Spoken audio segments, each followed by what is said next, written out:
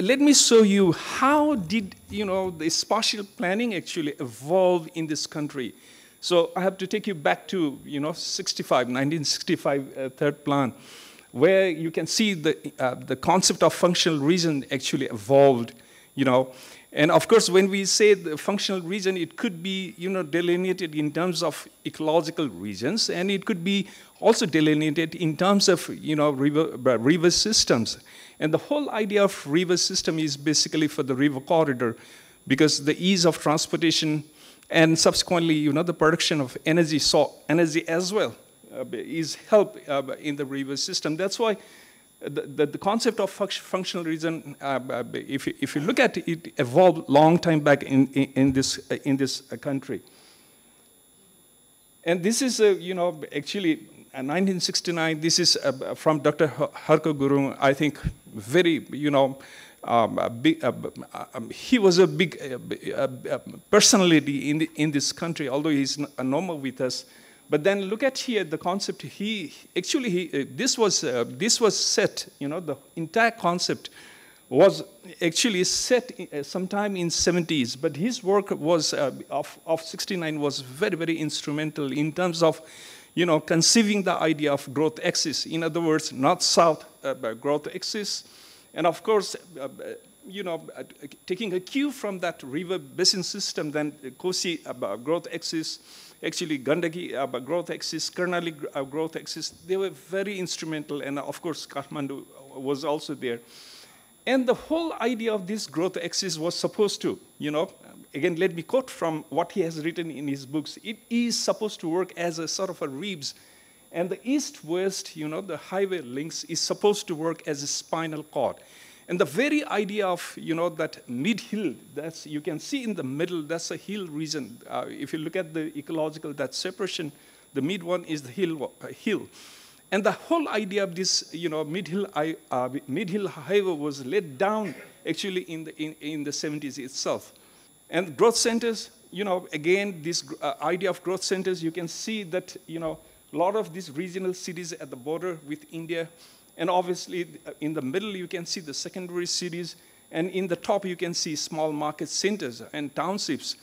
And the whole idea is, again, about what actually the book says is, again, to serve the hinterland through these polynucleated, urban centers. That's the whole idea. And these growth, this growth axis, growth centers was also supposed to, actually promote the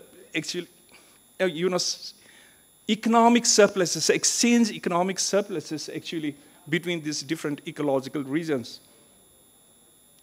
And the concept of regional balance was, again, you can see here, here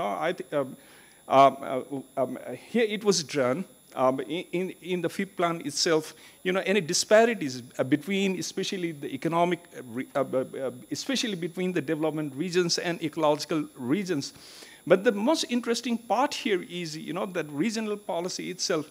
The whole idea of this regional planning was actually not to actually fragment the national resources into different regions, but rather to mobilize, that the resources, optimize the resources of the region itself. That was the concept, that was drawn during fifth plan. It is on this background, actually, national urban policy that we actually formulated in 2007, Ministry of Urban Development actually conceived the whole idea of economic regions, how these development regions can be transformed into economic regions, actually, self-contained economic regions through combination of urban systems. And at the same time, that growth axis, the idea was laid much, much earlier. In 2017, actually, the work in this National Urban Development Strategy started much, much earlier. So you can see here the Vision 2030, where we are talking about more balanced and prosperous, urban system. So when we say urban system, it's about the, networking of cities, smaller townships, market centers, and as far as strengthening, the relationship between these different, urban centers. So with that vision, you can see here how it was supposed to be operationalized. there were 5 basic principles, actually through the lens of which this entire national urban development strategy was actually formulated. These were the 5 basic principles, you might say the 5 important theoretical pillars of national urban development strategy, which underpins the whole operationalization of national urban development strategy. And now I'm showing you the big picture. How did we visualize, how the Ministry of Urban Development visualized the entire actually national urban development strategy. And of course, we have to put it in the context of several regional cities of India and at the same time China, because this is very important when we talk about North-South growth axis. And these blue lines now show you, these are the provinces, 7 provinces. This is schematic diagram. So what you see here in the east, there are, actually I cannot show you properly, but then you can see here the regional urban system in the east is just evolving. Actually, it is quite strong in Tarai flat area where you see the dark green line, and the dotted line you can see in the hill areas.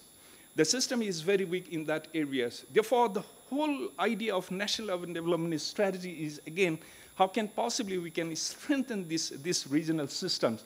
And come here in the middle part, again, there is a big, actually, system, and quite a strong system, but still, there are a lot of gaps you do see, and top there you can see Raswagadi, actually.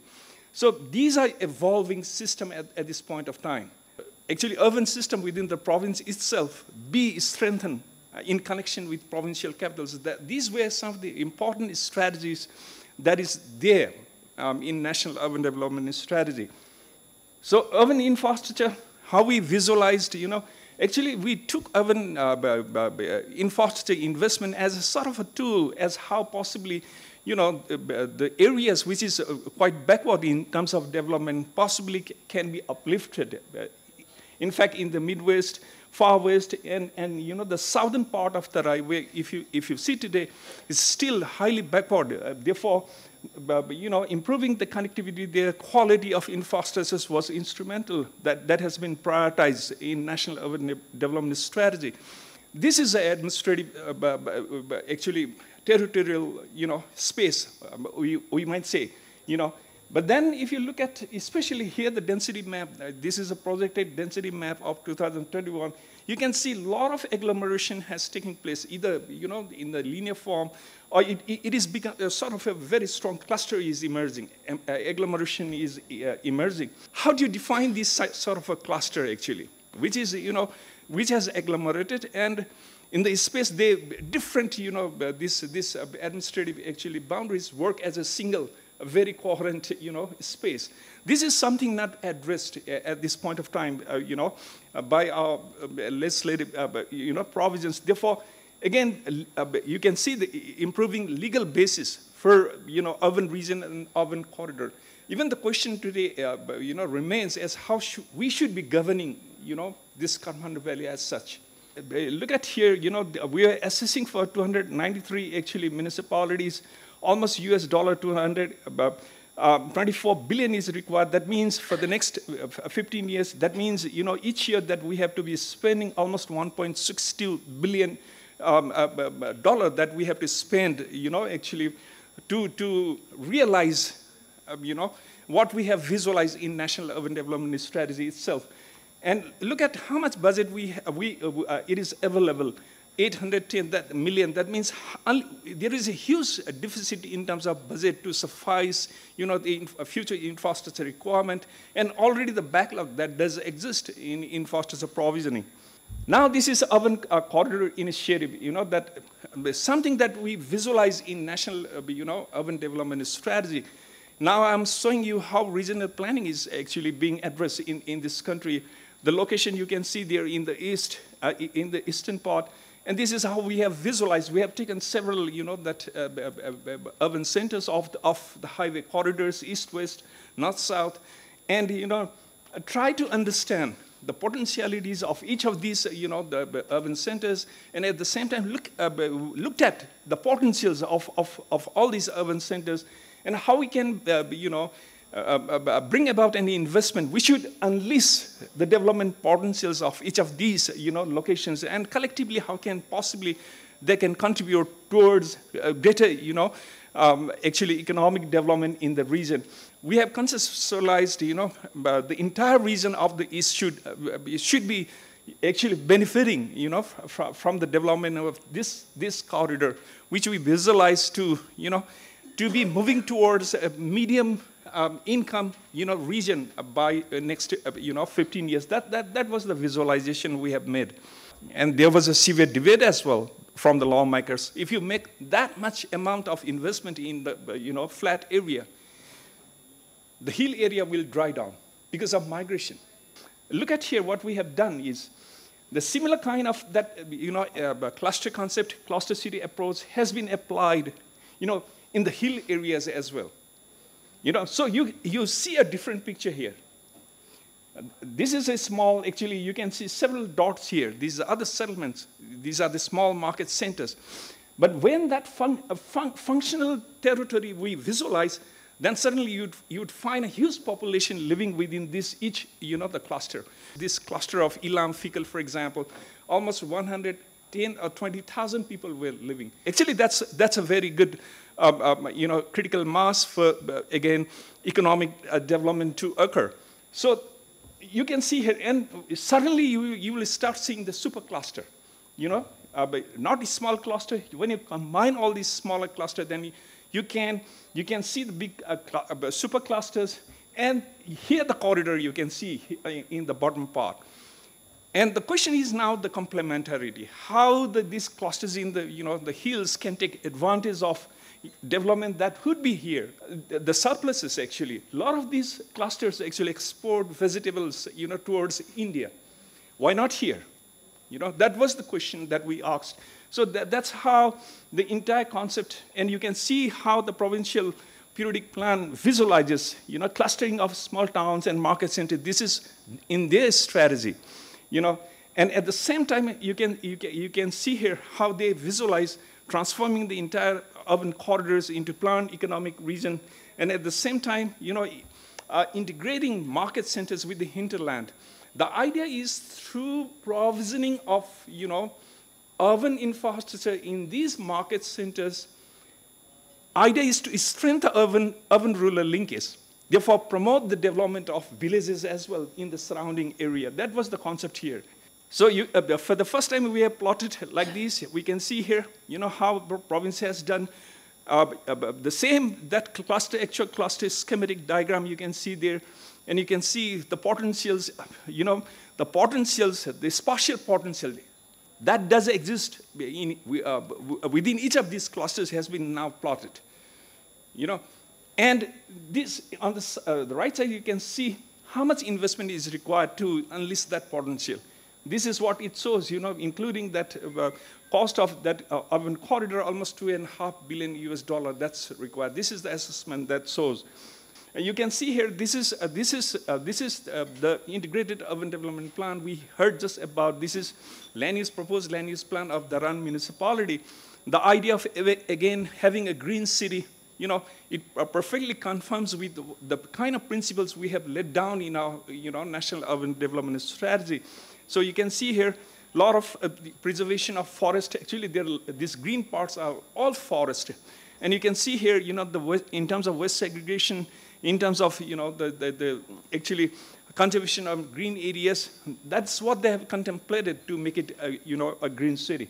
The colored one are the municipalities, 293 municipalities, and the white patches are the village bodies, Sometimes they are called rural municipalities also. This red one, they don't still have IUDPs. That means significant, almost 1/3 they don't have IUDPs. That means we have tried very hard, but then 2/3 have IUDPs. But these IUDPs was prepared in 2017-18. We have IUDPs, but then, that thematic, the plan period has expired. And we don't have, again, practices, actually, to review, to review and update plan periodically. That's a very fundamental one. It's not a one-time event planning. You have to constantly, actually review the plan, and something we haven't done. And of course, there is now, new actually political leadership has come. Therefore, at this point of time, what I think is, in terms of plans, we are empty. But the question is, this different, planning initiatives taken by different organizations is not being, again, coordinated with, integrated urban development plan. This is something we have to take, again, we have to be very serious about it. And look at where we did invest. I plotted actually from, 2002. What this map shows is the amount of investment so far we have made since 2002, especially these are the ADB and World Bank supported projects, which are the chunk actually, very impactful, you might say. These are the kind of, investment that is there. That's why I plotted this. Look at here the investment. When I actually averaged the total investment that's being made by Ministry of Urban Development, you can see here 29 million. But then requirement is, 1.6 billion. But I showed you, half there is substantial money that's being invested actually by other ministries, within the municipal area. Take, for example, roads. Department of Roads could be investing money. Ministry of, Federal Affairs could be investing money. Ministry of Water, again, water supply could be investing money. Provincial government could be investing money, and local government could be investing money. There's no coordination. Who is spending what we don't know as yet? I think I would say the excellent work we did in UIP. Again, a ministry did very well. This is a, again, a land readjustment project, large-scale land readjustment project, that we did sometime in, this is done 2009, long back. But these are very impactful, investment that we made then. That's the point. And you can see here that this is the recent investment. This is in Biratnagar. This is the kind of, the roads, city roads that we have developed. And this is also excellent example. And this is again, investment to lay down the sewer system in Biratnagar. And of course, we have made several of these kind of investment, water supply, drainage network, and so forth, stormwater drainage systems, and so forth that we have invested. But we have to be very, very cautious, the impact as such, and how it is impacting the entire province, and other, how the investment actually making, whether the advantage of that is being, being distributed across the space or not. Again, that's a very critical question that we have to take into consideration.